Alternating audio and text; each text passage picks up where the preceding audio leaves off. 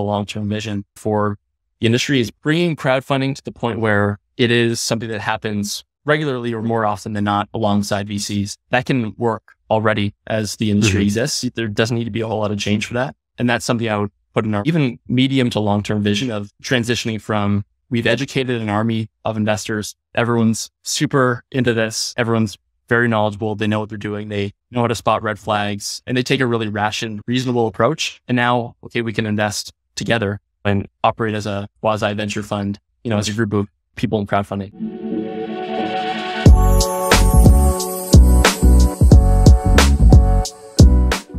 Ladies and gentlemen, welcome back to another episode of Next Big Thing HQ, where we interview founders and showcase startups raising capital via Reg CF. Today, we have a special guest with you. We have an individual who will give you the tools to put you in the top 20% of venture knowledge. We have the co-founder and head of product of Doriot Venture Labs, Dan Devlin. Dan, welcome onto the pod. Thanks, Connor. Excited to be here. Yeah, and I'm excited to have you on. And I kind of want to start with the mission of Doriot Venture Labs. I really like the mission, but there's something specific about within the mission statement that I find really interesting. And the mission is to provide the tools to put you in the top 20% of venture knowledge. So why is there a focus on the 20% number? Why is that kind of the benchmark, the standard? Why not just say, put you an average at 50%, For 60, 75%? Yeah, well, I think no one wants to be in the top 70%, right? That's kind of almost the whole population. You could simplify it even further and say the top tier, right? But it's kind of nice to put a number on it. Also, I think at the core of it kind of breaks down to that Pareto principle, right? Which you see in nature, science, but also you talk about it a lot in venture capital and startup investing, right? Where the top 20% or only 20% of your investments or your companies are going to generate 80% of all the gains, right? And that's kind of the seemingly natural law of nature. So it seemed like a good number to put on it. But I think you could simplify it really down to, hey, the top tier and the only to really make money, I think, in this industry and make a difference if you're coming at it from either profit or just trying to make an impact, you really have to know what you're doing from the knowledge standpoint. You're taking on a lot of risk if you're just going in blind, right? And so really we want to elevate people up to that top tier and really set them up for great performance over the long term. Yeah. And I think the knowledge aspect is super important because especially investing in startups, if you don't know what you're investing in, it's kind of hard to make a good investment, right? So understanding that knowledge, and with Doriot Venture Labs, what I love is you provide knowledge for the investor, also for the founders, and then for the entrepreneurs who are just really interested in the space, might become an investor, might become a founder, but they don't know yet. So when we look at what Doriot Venture Labs provides, they provide a toolbox, and there's 4 main products. There's a fantasy startup. There's the qualified accreditor investor course and certification, right? Nice. Got my copy here too. And then there's Equity Bible. And the last one is the Doriot Venture Club. So let's talk first about the fantasy startup. Fantasy startup, what is it? And then who is it targeting? For sure. So I'd say broadly, anyone interested in startups, it's a great tool for. Fantasy startup is a real-to-life investing simulation. We've taken 50 companies from real life that have already gone through their life cycle, from being founded, going through raising capital, either exiting or failing. Most of them fail. Spoiler alert.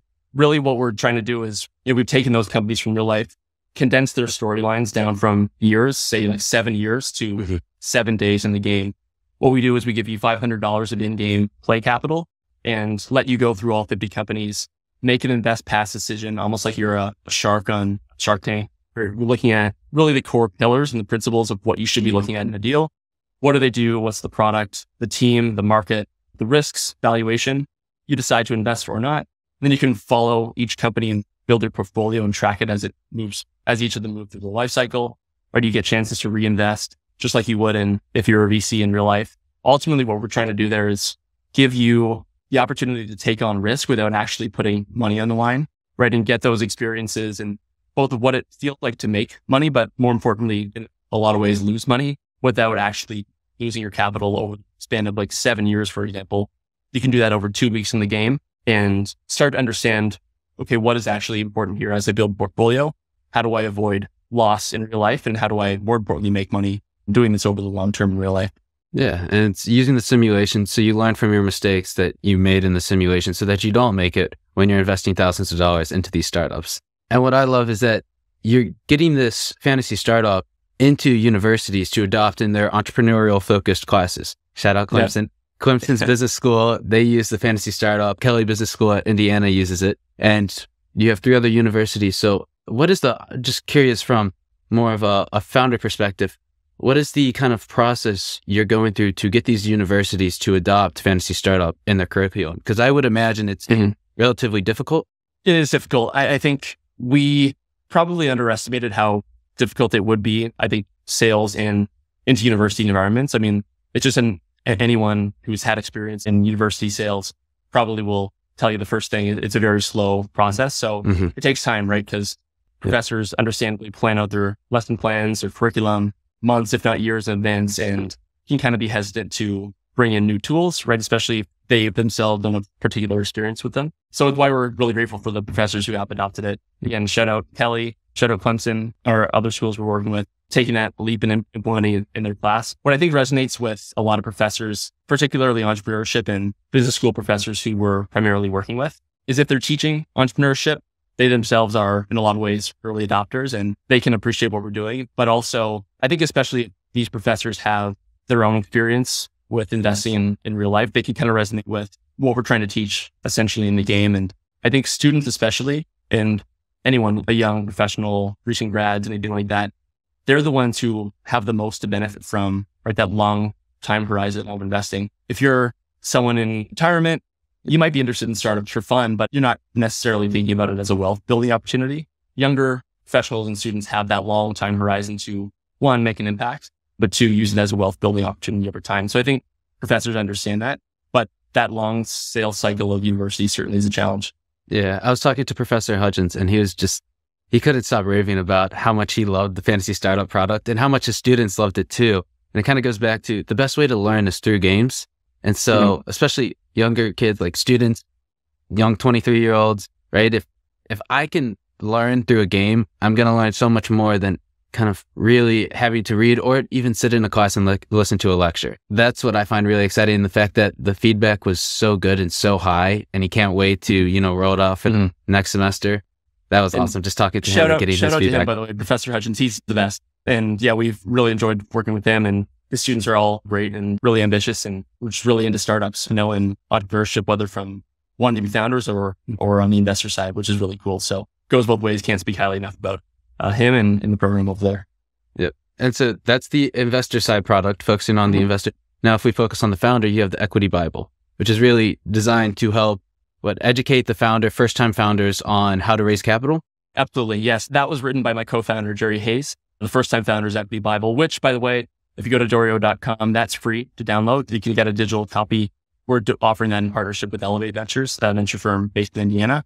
Yeah. So the Equity Bible, just like you said, it's trying to help founders avoid all the common pitfalls that a first-time founder might make, whether it's giving too much equity away or not structuring equity the correct way, how you approach a financing round with setting terms with a VC who might know what they're doing. But if you don't know what you're doing, there's obviously a lot of ways that can go wrong. So easy read. You can probably sit down and read it in 2 to 3 hours, but it will help you avoid all the common pitfalls that a founder runs into. And I think it's a really effective educational tool for founders and investors, frankly, but especially a founder. Yeah. Yeah. And it's like Murphy's Law, right? Anything that can go wrong will go wrong. So you might as well get prepared and understand, everything that can happen. That way you have a plan. Worst comes to worst. Absolutely. And I would say that kind of underpins our entire philosophy with everything we do and build in here at Doriot. Like, more education is never a bad thing, right? You're only going to benefit from preparing yourself. Even if something that you read in that book or something through a programming that you learn, even if it never comes up in your actual founder or investor career, it might, and it's only going to benefit you from taking that in. And it might change the way you think about something that leads to something else that's great, Yeah. And especially if you're investing thousands of dollars, right? It's one bad mistake can cost you a lot of money. There's a lot more risk when investing, higher amounts, compared to, I don't know, just buying like a Coke stock for $60. So I got a little ahead of my skis. I want to rewind and talk about more of your story. And then how did you meet your co-founder, Jerry, and kind of the backstory behind that? Yeah. So my co-founder, Jerry, it's not the usual kind of co-founder pairing meetup story. It's great. I love it. So Jerry was my venture capital entrepreneurship professor at IU Kelly a bunch of years back. So he was my professor. He is a longtime entrepreneur, longtime investor. He's had multiple companies that he's founded and exited from. And so he was always talking about in our classes, both teaching kind of the core principles of venture capital, but also talking higher level about this theme of how do we get more access for younger retail investors in this industry, because as someone who's seen it from the inside, he knows how life-changing it can be for people long-term. How do we get younger people into it more? And so he's always kind of thinking for better part of 20 years on this topic. And the more he talks about it in class, the more interested I became, went to office hours and asked if there's any kind of way to get involved. How do we move this thing forward? And kind of from that, paired up and really kind of from there, pushed Doriot into education-focused firm, really trying to, again, lead with a wedge of education. I think that's the only way you can get broader adoption, broader interest in the industry, is that people understand what they're doing. So yeah, that's how we initially met. And Fantasy Startup was our first product that came out of that, came out of a lot of kind of adjacent, similar activities we were doing in class. Like my final exam, my senior year in this class was kind of like an in-person version of what we do in Fantasy Startup. So it just kind of naturally developed from there. Yeah, that's awesome. And then talking about, democratizing access for retail investors to invest in startups with the equity crowdfunding industry. When you look at it right now, what are your perspectives and of what you see that you really like in the industry and what you see that there's room to improve going forward? That's a lot. We could spend an hour, if not more, talking about just that. First and foremost, I mean, I love the fact that prior to 2014, 2015, with the passing of the Jobs Act, there literally was no option for retail investors or people who are not accredited to get involved. And so the fact that it exists in the first place, that people like you and I can just go on WeFunder or Republic Start Engine, any one of the other platforms, and actually start investing in companies that take your company to the next big thing, right? Yeah. Try to find the next Uber. I think that's amazing. And it's only going to get better as far as the number of companies, the quality of companies, the types of companies we're seeing. So first and foremost, that is what I think excites me the most and what I appreciate most. What I'd say room for improvement, and kind of what I think we're working on here, is I think it feels like a lot of people are kind of out doing their own thing, trying to invest, which can be, as we've heard from firsthand experience with customers, like a very daunting task to go on WeFunder, browse around, find a company that, one, sounds interesting to you, and then start to dive in and understand, is this a good deal or not? Am I getting the full picture? And then knowing that you have to build out a whole portfolio. So continuously doing that over time, it can be very overwhelming. So I think if I had to sum it up simply, better organization and community built around this space will help investor retention and probably avoid some of the pitfalls that come from trying to invest on your own for most people. Yeah. And you brought up the point earlier, there aren't any subreddits really for equity crowdfunding investors, which is pretty weird. I know Caleb Nason, he has a Facebook group, but I'll be honest, I don't use Facebook. I deleted it a long time ago. Yeah, exactly. And it's pretty weird that there's no subreddit group. And I think on average, there's more than like $1 million committed capital per day.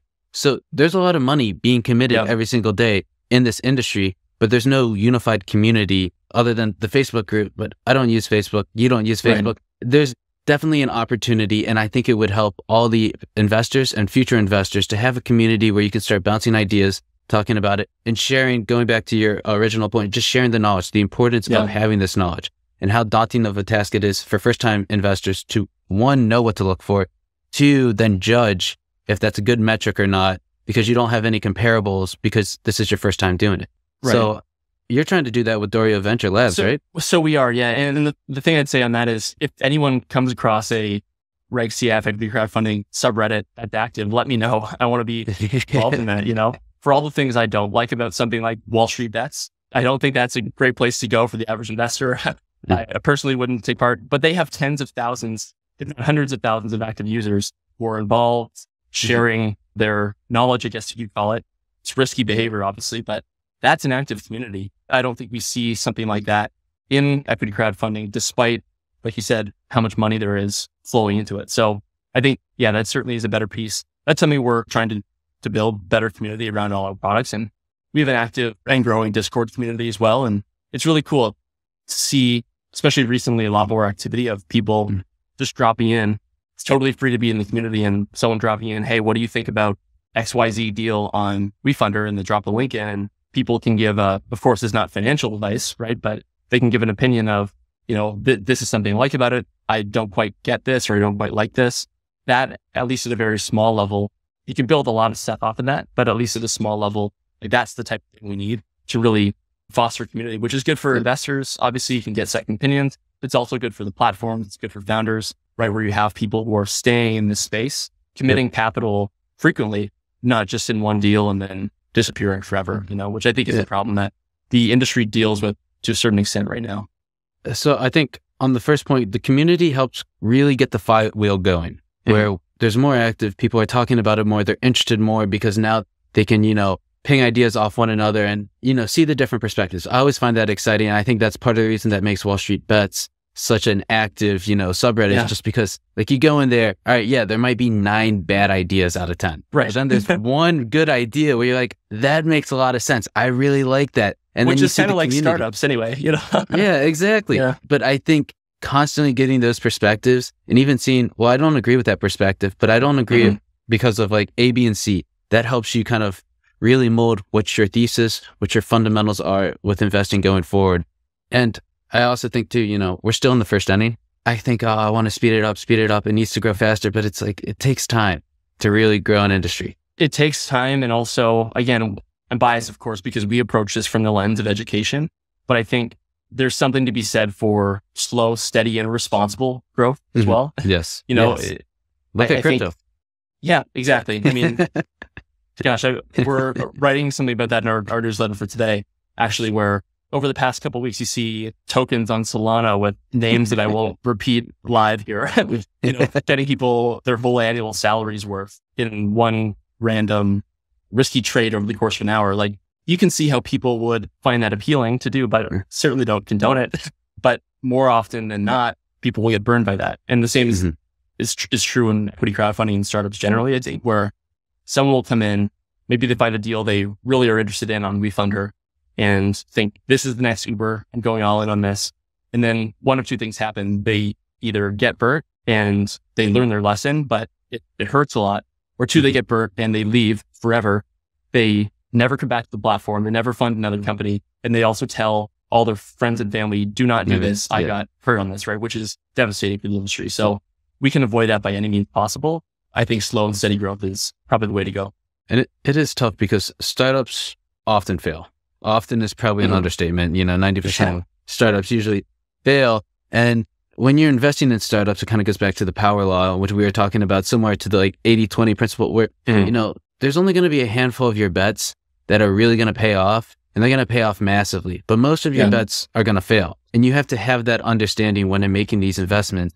And then by having that understanding, that's when you can then figure out how to construct a portfolio so that you can cater towards, only a handful are going to succeed, but you have to make sure you bet on the winners or the ones that have high potential because there's only going to be a handful that succeed.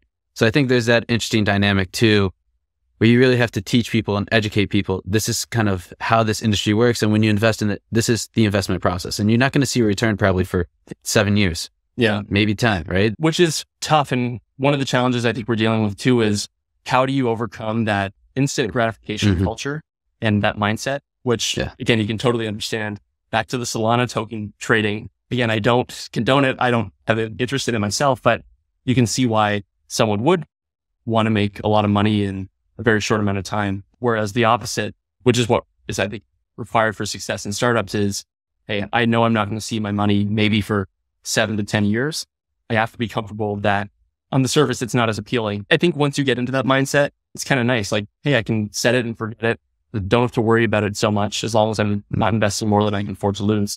I don't know what the easiest way, frankly, to help get people in that mindset beyond just, education, getting them in a community or providing them with tools where they can start to experience it with no risk, I think it just goes back to giving them a good framework, put this money aside, don't look at it for 10 years and then see how it's doing. Because a lot of times too, like when VCs have funds, there's a J curve, right? So like for the first 4 years, it's negative. And then after that, then it shoots up. And, you can't look at it like crypto where you're checking it every minute to see if it goes up or down, right? It's a startup. It takes time to build. Maybe check on it once a quarter. That's where hopefully you can get updates from the founders. I think that's a big issue too. And then, having that just framework and that expectation that, all right, after 10 years, that's how I'm going to judge this investment. I'm not going to judge it after, first month, first year, first couple of years. But talking about education, you have the qualified accredited investor. So let's talk about this. Let's talk about what's the goal with the qualified accredited investor course and then certification. Our moonshot goal is how do we change the accredited investor rule? And I'm sure a lot of people listening will either already be familiar with the accredited investor rule or will soon learn about it and not be very happy. it's basically the rule that if you're not a millionaire, not including your home, if you're not wealthy, basically you can't invest freely in private markets or all the startups out there, exclusive of equity crowdfunding, of course. So really the SEC's only standard for that right now is based on wealth. There's really no other reasonable alternative. There's a small education path for people who work in the finance industry. Like if you take the FINRA's Series 7, Series 82, 65 exams, but you actually have to work in finance for that to apply. So it's not accessible. The long-term mission of, again, 2AI, thanks for wrapping the manual. It's a 140-page manual course, kind of covering modules anywhere from structuring deals, SEC regulation, how you value companies, how you build portfolios, all really in depth. I'd call it like an MBA or a 400 level course. And it all culminates in a 100-question, 3-hour online exam that we would liken to a FINRA exam, that standard. And so really what we're aiming for, this is kind of like a driver's license test. You can imagine kind of a 2-part exam, this being like your practical, your in-class written, and then Fantasy started on passing that being kind of the road test, right? And if you can do that, if you can prove that you understand at a very high level what you're doing in the private markets, we've proposed this to the SEC for consideration to be approved as a education-based alternative to that accredited investor wealth definition. So that's the long-term mission. Dealing with the SEC, government agencies obviously takes time. So we're not there yet on that. But in the meantime, this course we put together, we are very confident really levels up your knowledge. So it's applicable for anybody, again, if you're a founder or an investor, just looking to perform very well in venture capital and actually succeed. That's what we put this course together for. And so right now is cohort 2, right? Cohort 2, that's right. Cohort 2, let's go. And how many people are in cohort 2? Cohort 2, we've got 22 people in this cohort. So we're keeping them small. Obviously, I think that's kind of how the best insights are generated. Mm-hmm. We have 2 paths, by the way. One is kind of the self-guided path. So if you want to just go get a copy of the book, learn at your own pace, and then take the exam and go through all that kind of on your own time, that's a path. We also have the cohort path, which is what you're in right now. And that kind of adds office hours with the team, weekly sessions, which are super beneficial. 2 hours on Friday. We break the content down in kind of lecture form, but more conversational form, like getting people to bring their own perspectives and insights to, for example, how you approach valuation, right? So when you're approaching a company and considering, is this a fairly priced deal or not? Or maybe you're setting terms in your own angel group for a deal, right? How do you go about that with kind of a methodical, almost scientific-like approach to make it, I think, very reasonable and fair for all sides? And just bouncing ideas off each other, which I think is, again, we talked about building a community. I think a super effective way to learn and then also build people's confidence. So we had 50 people in cohort number 1. Yeah, we'll probably hold 1 per quarter moving forward. Okay. All right. So then I'm assuming the next one will probably open up somewhere around April for cohort 3. We'll probably go mid-May for cohort number 3. Yeah. Mid-May. And then let's talk about the roadmap, just thinking about the destination of getting the SEC to pass this as a way to become an accredited investor. What kind of needs to happen along that roadmap to get to that destination? For sure. So I think the biggest thing is kind of groundswell adoption.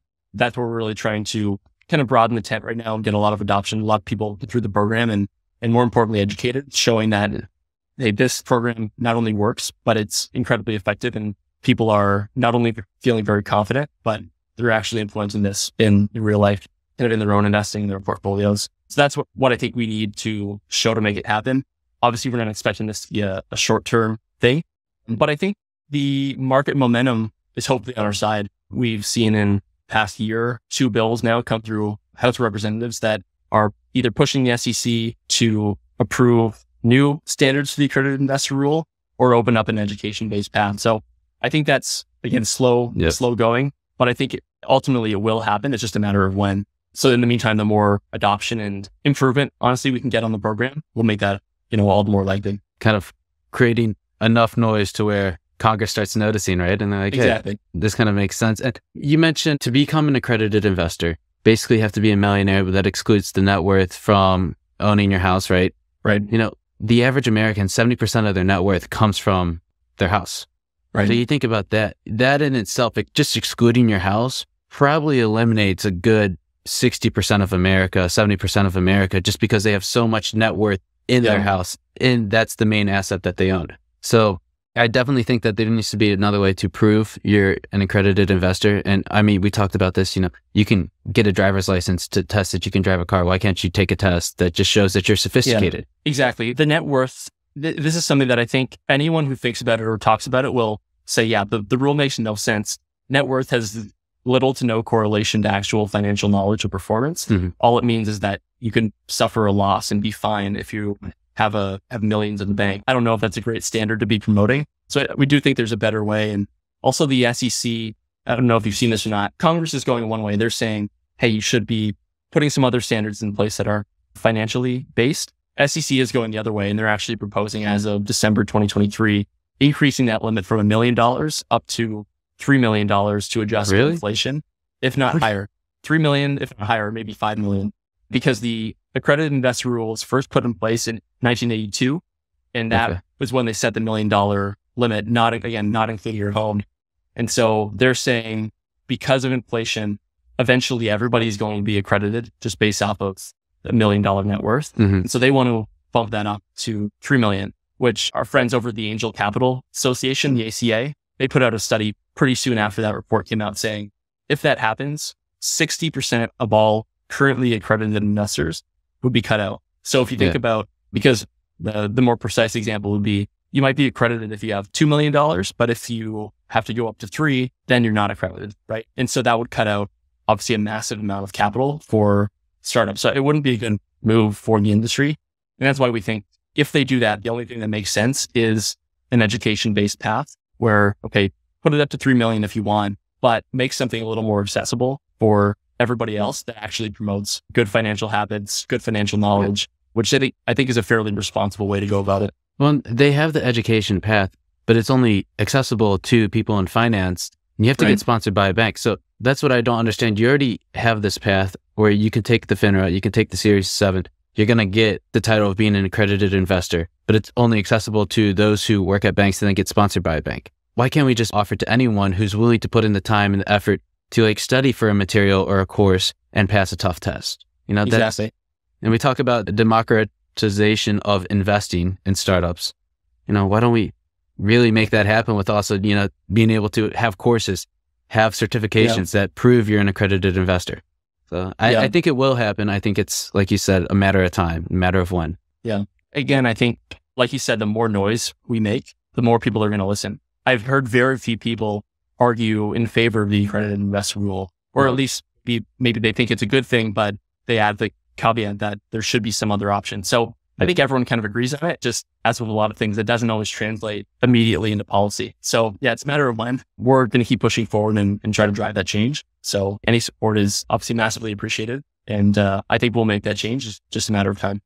When we talk about that's investing sophistication, you talk to a lot of individuals, a lot of investors, a lot of founders. So we'll start with the first question. What is the common misconception that you see investors have when it comes to investing in startups? A couple things. I think maybe the most common one is that it's super risky, which of course it is. Talked about it. We said 9 out of 10 startups fail on the course of this call. But I think if you can implement good systems, if you know where you know the common red flags, you know the pitfalls, you know how to structure a portfolio to benefit from that power law, it's not as risky as people think if you're looking over a long time frame, because again, you only need that one company to your losses back, if not more than that, right? So it's risky, but you can go about it in a risky way. On the other side of things, I think there's a lot of talk about finding the next Uber, which is true, but I think people can go a little bit overboard on that. Maybe not quite the Wall Street bets side of things, but the reality is, I think now currently the next Uber is still probably going to come from a massive VC firm that are going to snatch them up, And so I think that'll change in a matter of years and capital shifting over and over. And that's kind of my bullish case for equity crowdfunding, is that it makes way more sense to raise from your community rather than spending a year trying to raise from VCs, right? So I think that will change. But right now, I think people can also go a little bit overboard on, this is going to be the next Uber. I'm putting all my money in this company, which is not a good thing to do. Yep. Or just seeing any company that's an AI company and investing in it just because of all the hype. Yeah. When in reality, there are some great AI companies, but with anything, there's always hype. And that's something we talked about recently in probably our QAI cohort session last week, is learning when to say no. I think the thing about startups generally, but especially in crowdfunding, is you're not going to get your pick of all the best companies. And so you might find an AI company that's raising money and people might invest on, okay, well, this is the only chance I get to go in on AI. Mm-hmm. I don't think that's quite the right way to approach it. You still have to know when to say no, look at it objectively, like agnostic of whatever industry it's in. Is this a good deal? Can I potentially make money on this deal? And there's a lot of factors that go into that. So I think chasing the hype, like you said, generally is probably not the best bet. And I'd like to kind of throw a little caveat in there. Instead of like just saying no, I like it better for framework wise of saying not yet, where it's, I'm not completely shutting it off, but not yet because I have certain metrics that it needs to hit, whether it's pre-revenue and I think it's too risky. Okay, I like the company, I like the team, but not yet, right? I love that. Think about it again. And I've heard a lot of VCs kind of talk about that framework when they tell founders. I feel like that's a really good way of not completely burning the bridge, but also knowing these are your metrics, these are your standards, and you can't stoop below just because you're excited or there's hype, or maybe you're in the scarcity mindset of afraid you're going to miss it. Just having the not yet's like, we'll see what happens later. If it's okay with you, I'm going to steal that framework. I like that a lot better. No, I think you've changed my perspective on that for sure. In our newsletter going on today, I'm going to change some wording around to reflect that. The not yet? I'll make sure to give you credit for that. I like that a lot. And I think speaks to kind of the mindset I have to find success in this industry of, like you said, not burning bridges, staying open to ideas like that. The whole point of investing in startups is in a lot of ways to kind of be at the cutting edge and help bring the future into reality. I don't think you get that if you're going to be completely binary and yes, no, that's not going to happen. You have to be open to possibilities, and that's a pretty cool thing about it. So I love that. No to not yet. I like that. Yeah. I figure if that really helps me kind of not make a decision because I don't want to say no, but I can say not yet. I'm sure that can help a lot of other people really get over that hurdle of closing off a decision for later, kind of saying, we're just going to close the door, but kind of keep it shut a little bit for maybe the next round. But I do want to talk to you about, I have this vision for equity crowdfunding that I think will happen, maybe not this year, maybe not next year, but a couple of years down the road. I forget what startup was doing it, but I think there's going to be bigger and bigger startups that when they raise maybe like a Series B, a Series C, even a Series A, they're going to allocate some money for the crowd to invest. So I saw one startup, it was raising a $25 million round. It set aside $5 million for equity crowdfunding. And then the other $20 million, they raised VC money. And I think that's a super fascinating idea where you combine like equity crowdfunding. So you get the crowd behind and you get your supporters, consumers to become investors and then become advocates. So that's the flywheel going to really help get your product out there. But then you also get the VC capital too. So you can get some of their expertise, some of their connections to help grow and really scale your startup. And I don't know what you think about idea. I don't know if you really see that working in the future. Kind of wanted to throw that idea your way and see what you think. I love it. That's kind of a very similar vision to what we see. I think I would add maybe a big caveat that I think it'll go even earlier, or like based on what we see in our community and what types of deals people like. They love earlier stage deals generally, at least the members we have. And so I think it's amazing. Like, WeFunder's done a great job of bringing in companies like Substack. I think they brought in last year to do a round like that where they allocated a certain amount for crowdfunding. I think even earlier, like if you're investing alongside a pre-seed fund or a seed fund, I think it works at all stages, frankly. And I definitely see that vision. One of the frameworks we like to think about, especially in our Doriot Venture Club community, as we're looking at crowdfunding deals, is this company coming in with external capital? Like, are we investing with a VC or an angel or whoever? Or are they coming to us basically because there's nowhere else to go? And that's a pretty gross oversimplification, but I think it can be a helpful framework of like when you do see a deal where they're raising a round from VCs and that's a great positive signal. Doesn't mean it's going to work out, but it's a really great positive signal. So it's a green flag. Absolutely. Absolutely. And every startup is going to have green flags. They're going to have red flags. It's what balance do you want to tolerate, So I 100% agree with that vision. And I think it works at every stage of funding.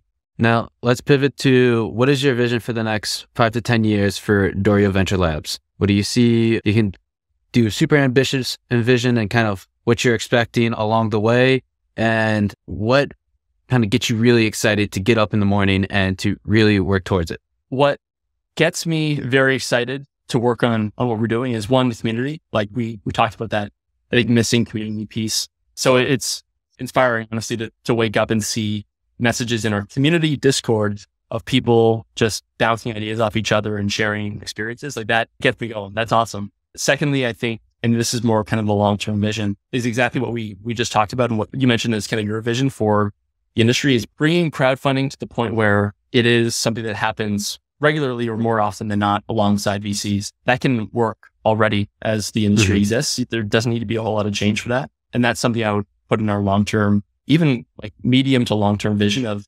transitioning from, okay, we've educated an army of investors. Everyone's super into this. Everyone's very knowledgeable. They know what they're doing. They know how to spot red flags and they take a really rational, reasonable approach. And now, okay, we can invest together, and kind of operate as a quasi venture fund as our, as a group of people in crowdfunding. So that's what I see as the long-term vision for us. It's what gets me the most excited. And I think brings a lot of positive energy. Love it. Love it. We'll do a couple rapid questions. What is your favorite book, most influential book that, you think and you're like, that was a really good book that really changed how I think, really got me excited for, let's do like the entrepreneurial journey?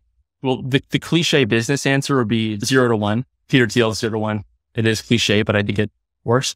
Fiction-wise, regular book. This might not be business related at all. Mary Shelley's Frankenstein, 200-year-old book. Yeah. Maybe I was in high school reading that and, it's one of those formative times where you read something, but it hit me for some reason as very an inspirational, man's quest for improvement and the toll it takes on a person, positive and negative, which I think is pretty fascinating. So you were the president of the rugby team. So what is one thing you learned from that you're now implementing going forward, head of product and co-founder of Doriot Venture Labs? Trying to create research, by the way. Well, I'd say trying to delegate, finding good people to help you out along the way, because there's always a lot of work to go around. And how do you make do with limited resources? We were a club rugby team, not a ton of support from university. You kind of have to do stuff on your own, like fundraise by moving mini fridges in and out of the dorms every semester, which is the worst job I've ever had in my life, but you got to make it happen, right? So how do you put your head down, work with the team and make something happen with very limited resources? Love that answer. And then Venture Weekend. Tell us more about Venture Weekend. And for the listeners, why should they be excited? When's it going to happen? Yeah. So Venture Weekend is something we can put on for any group or organization kind of as needed. So we don't have one, say, planned for our company, though we should, but it's something we put on for groups going over the course of 2 days, kind of like a startup accelerator weekend, but from the investor side. So come in, pair it up in groups of 3 or 4. Everyone comes up with a business pitch idea. Then you go through that round of pitch your idea. Some people are designated as the investors, the VCs, and they decide to invest or not. People that don't get picked, they get eliminated. They become investors. And it just continues on in rounds and rounds until basically one company is the winner. One company exits over the course of after 2 days, basically. It's a very fun live in-person experience. It's a very fun learning experience. It's community building thing. So yeah, absolutely. If that sounds of interest to your community, group, school, anything like that, that's something we love to put on. It's a great time. Yeah, that sounds awesome. So, well, Dan, I appreciate you coming on. Where can people find you and where can they find the toolbox products for Doriot Venture Labs? Yeah, so you can find our company on Twitter. We're at Doriot VC. LinkedIn as well, just search Doriot Venture Labs. Our website for the toolbox is Doriot.com. That's Doriot.com. Yeah, so we have a free download, the Bible, as well as links to all our other tools and resources. That'd be the best place. Yep. And then last plug, I promise I'm not paid, but I just really love this book, The Qualified Accredited Investor. Of course, I recommend it, especially if you're going to be investing money. You need to get the knowledge. Highly recommend it. You break it down so that it's knowledgeable, but it's not overwhelming. And you can really go through the modules and pace yourself as you go through the modules and learn a lot and apply for the next cohort. So Dan, as always, thank you for coming on and I appreciate it. Thank you, Connor. This was a lot of fun. We'll have to do this again. Yep. Love to. And for all the listeners out there, we'll see you next time on Next Big Thing HQ. So long.